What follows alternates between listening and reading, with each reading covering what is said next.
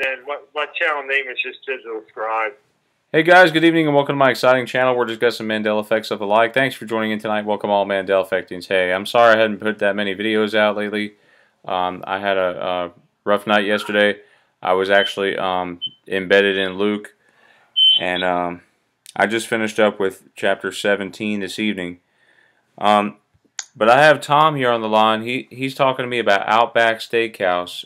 This logo looks like it could have possibly changed. I want to put it out there to you guys as a possible. I noticed an irregularity with the A. It's got some kind of horn on it. Similar to what I see with the Dollar General with the D. Got a horn on there. And the K seems kind of curved. I just want to bring this to your attention. Mainly because we're seeing A's change. And a lot of the R's and A's starting to be connected. So I'm kind of trying to get your opinion. I did manage to find some residue here. But yeah, Tom, how often do you eat at Outback?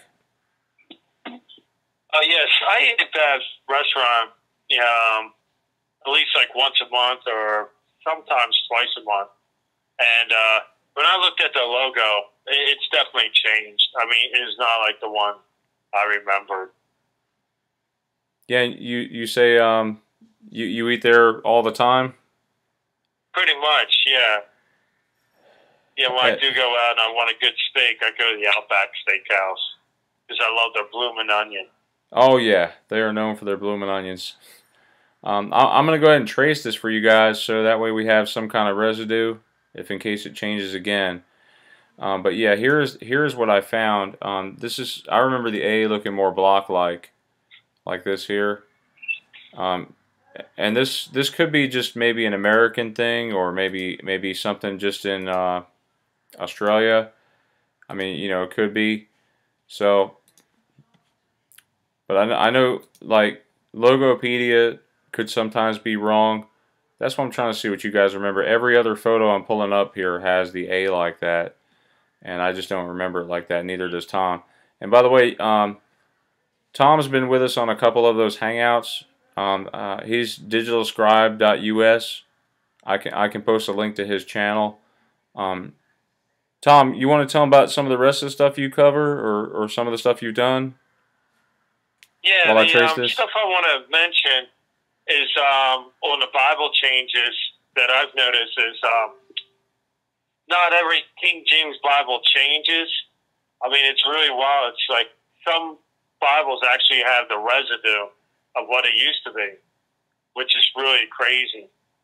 Yes. Because, I was watching one channel about the Bible changes, and when I looked at my eSword electronic Bible, I noticed that it was unaffected. But yet when I opened up my 1944 Schofield Bible, I saw a change right there, which, makes no sense because you would think that the paper would be more stable than the electronic Bible. And it's just really something. Yeah, it is. It's definitely something with these changes going on. Some of the things I'll admit. I mean, some of these things are possible. They've been right under our noses the whole time, but it's good we're awake because we're learning how to spell better. We're learning history better, and I have become a better Christian because of it. Isn't that right, Tom? I mean, I think because we're awake, I mean, we become more alive now. Yes. So. More or less, the main thing, it caused me to be more alert, more aware of my surrounding situations.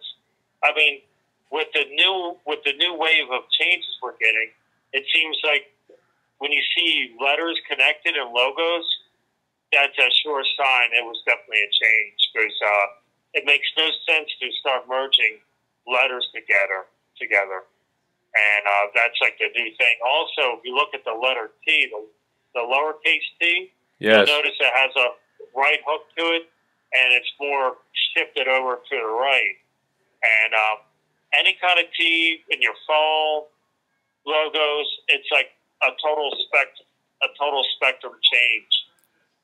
Yes, and also, guys, if you don't know, the letter T happens to be the 20th letter of the alphabet. It's also the 6th from the Z. So if you think about it, it's almost like a backwards 6. So we're seeing the left side of the T's drop off on a lot of these logos here. But any feedback, please, guys. If you want to like send me something, I know I'm a little bit working a little bit behind the power curve, but I'm supposed to get caught up this weekend. I've got so many Mandela effects to put out. I've already put out almost 500 videos in the last 3 months alone. Isn't that right, Tom? Like, it's just yes, exactly. Different stuff. Like, I can't claim all of those because I know it's not right to claim, you know, certain ones. And you know, I always try to give credit, and I give Tom credit for this one because he goes to Outback all the time and he noticed this. So I'm just wondering what you guys had to say about Outback Steakhouse. And also, I want to point out the letter A in Babylonian is 6, if you look it up. But yeah, Tom, thanks again for your time, and thanks, guys, for checking out my channel. I'll be posting more videos to come. Thanks a lot. Have a great evening, and God bless you all. Thank you.